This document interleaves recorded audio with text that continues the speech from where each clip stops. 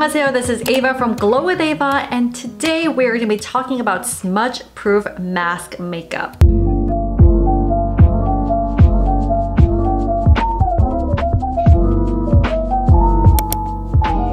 It's been a tough year. We've gone through a lot of masks, but every time I wore a mask, there would be so much makeup that came out to the point where I just relied on no makeup looks at all. But there are certainly days when we really want to dress up and wear makeup without having to have it smudge all under our mask. So these are all the tips and tricks that I experimented with over the last year that really work. So make sure to watch to the very end to get all of the best tips for smudge-proof mask makeup so you can still look beautiful under your mask. All right, let's start. I already have all of my skin prep done, and I'm going to do a follow-up video after this to show you guys the best skincare products to use under your mask, especially to make sure that your skin is hydrated all day and to prevent any kind of masking as well. So with that, now that I've done everything up to my sunscreen, we're going to do a little bit of primer, and I'm actually using this mini primer from Hourglass. I'm going to do a little bit of spot conceal, especially kind of like around my nose, and then also around here, my cheek. This is especially where your mask touches. I just want to make sure I do have a little bit of primer going on here. Another great primer for more like dry skin is this one from Tatcha, but I've already showed you guys this one a lot, so I'm going to show you guys a new favorite from Hourglass. I'm just going to spread it out a little bit. Now before anything, we're going to go in with a powder. I know we usually do powders the very last step, but I want to make sure to kind of do a loose powder before I begin anything to make sure my makeup actually lasts. So I'm only going to use a powder kind of focusing on like the bottom part of my face, because that's the part where the mask is going to be touching. And today is all about, you know, kind of making sure we have smudge-proof makeup so your makeup can last all day and actually don't smudge all over on your mask. And now we move on to foundation. And with foundation, for it to be more smudge proof, it's usually going to be something that is matte, something that is pore proof, and something that is very high coverage. So today, instead of using an actual foundation, I'm going to be using a cushion. And this one is something that I've introduced so many times that I got in Korea. And this has a more semi-matte to matte finish while still giving you the natural glow. And it is pretty high coverage, but you can make it kind of light coverage as well. Using a cushion puff can actually be very hard to control the amount that you use, that it can actually look cakey.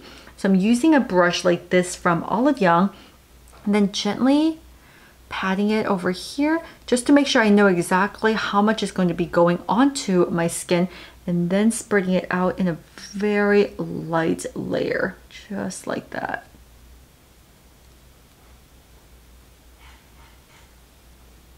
I like this brush because you can also control it right around your nose area where it's kind of hard to use a puff, to make sure you go into the little parts of your nose and angle that. So instead of going very heavy with it, I did one light layer with the cushion, and for the rest that needs more coverage, I'm using a high coverage concealer. This is a new one that launched from The Ordinary, and I'm actually pretty liking it. It is a little bit dry, so my technique is actually misting it so that it doesn't go on too dry, it can actually last longer. I focus around my eye first, like that, and then kind of lift it in upwards motion around my nose a little bit. And with a beauty sponge that is a little bit wet, that's when we're going to start blending it out. Making sure this part, we're moving it in lifted motions right here to kind of give a more lifted appearance. I feel like this technique has really helped me kind of give a more lifted appearance.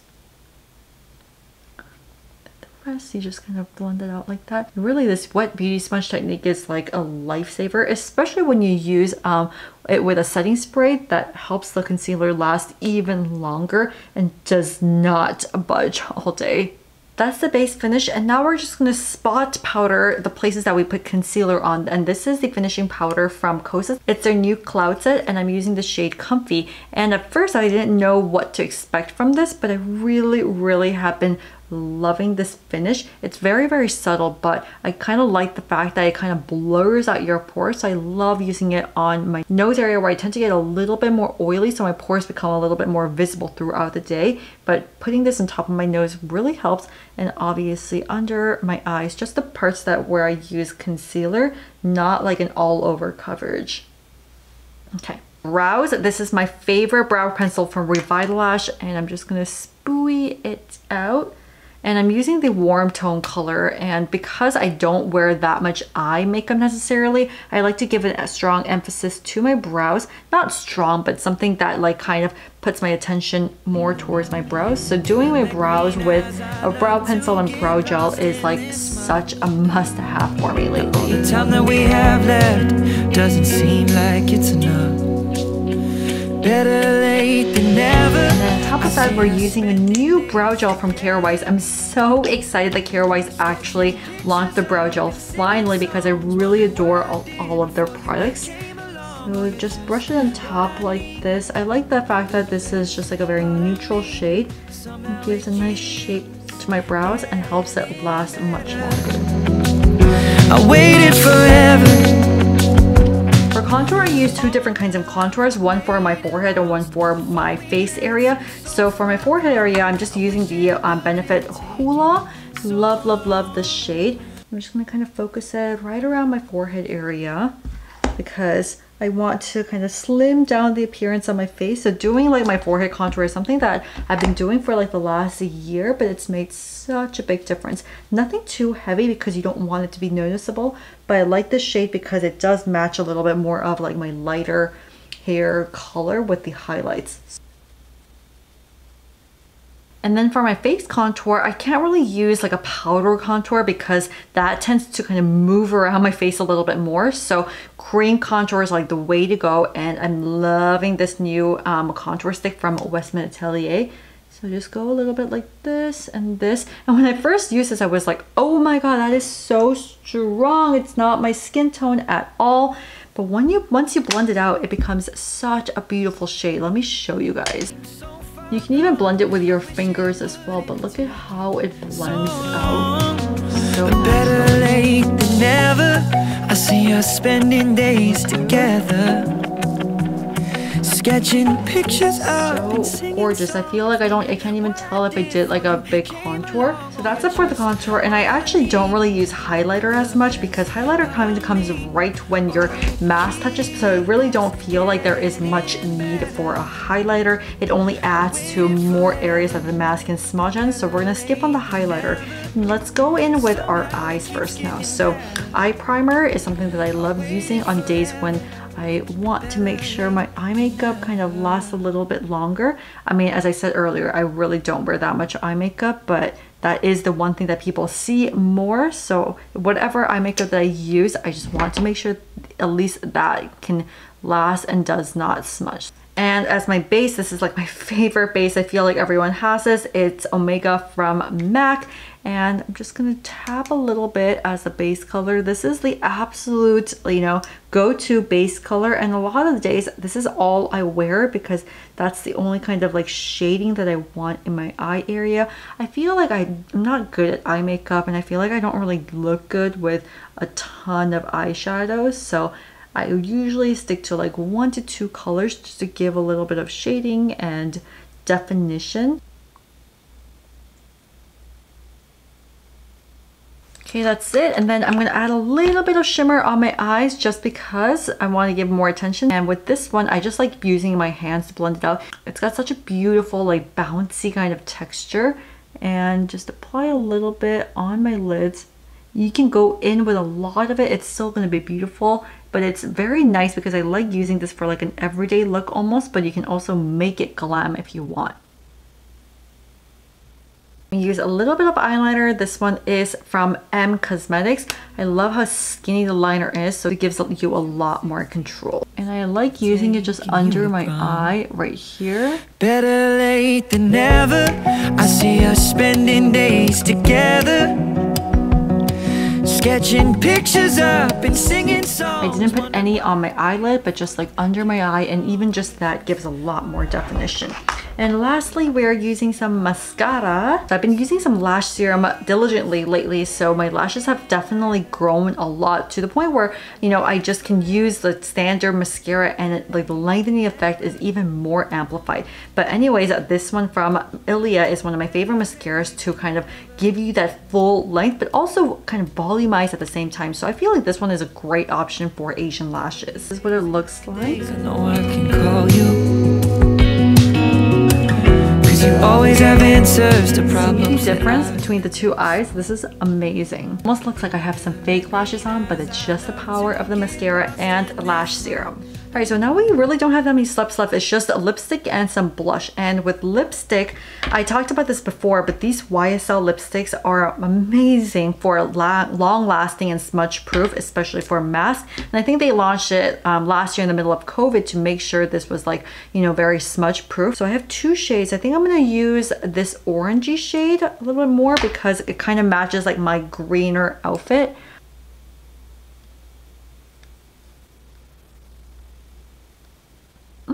It's such a beautiful shade. I love this one. And then over that, we're going to use a little bit of the Charlotte Tilbury lip liner. Pillow Talk lip liner is going to be an absolute must-have for years to come because of the neutral shade, and it just like gives you more definition without it looking too obvious. As I said, for my blush, I've actually been not really using powder blushes as much, especially on days when I do wear a mask because it once again tends to move around. So what I like is, you know, the fact that lipsticks are very long lasting and smudge from lips. So it's like, it must be the same for, you know, my cheeks as well. So I've been using the same shade for my blushes. So if I'm going for more of a pink tone, then I use the same pink tone for my lips and blush. But since we use more of the orangey coral tone on my lips, I'm going to do the same for my cheek area. And this one, like, it seems like it's going to be high coverage, but it really isn't. So I'm just going to put a little bit, kind of like a triangle area, so it goes down a little bit, but also above. Same for the other side. All right, so this is the shape that we have before applying and blending this out. Now let's just blend this out with a brush like this. You can blend it out with your fingers if you want more of like that higher coverage, but I always like using a brush to kind of blend it out. Better late than never. Better late than never. That just gives such a pretty nice flush, nothing too overpowering, so that when you wear your mask, that part is still kind of showing, but there's a little bit more underneath that won't necessarily smudge off too. Okay, and the last step, of course, we're gonna finish everything off with a powder. So it's like a sandwich because we started with a powder and we're gonna end with a powder too. So once again, using the same By Terry powder. This is one of my favorites because I just like absolutely love the ingredients in this. It's hydrating, it doesn't like crack up and dry out my skin. So kind of using a very loose powder of this all over. And I like this because it still kind of helps you maintain a little bit more natural dew. But because of the foundation that we use and everything, we do have more of a matte finish today, which is exactly what we were going for. Now, after that, we're going to kind of try this mask on. Okay, I'm going to tap it, tap, wear it around. And then let's see. There's nothing. There's not even a little bit, even on the edges right here that I first wore it. There's no makeup on. Oh, you know what? What I forgot is for your lips, you actually have to use tissue like this to make sure. Do it until not much product comes out. You can even use like powder over it, and that's going to help it last much, much longer. Alright, so that was it for my mask makeup. I hope you guys found these tips helpful. These are all the tips that I kind of experimented and learned over the last year, especially with COVID and wanting to wear a mask around everywhere, but without having my makeup kind of spill and smudge everywhere. So for the next year, let's keep wearing a mask and be safe, but also make sure we can still create that beautiful look underneath it. All right, thank you guys so much for watching my video today. And if you guys want to see more videos like this, then make sure to subscribe to my channel here below, and also follow me on TikTok and Instagram at Glow with Ava.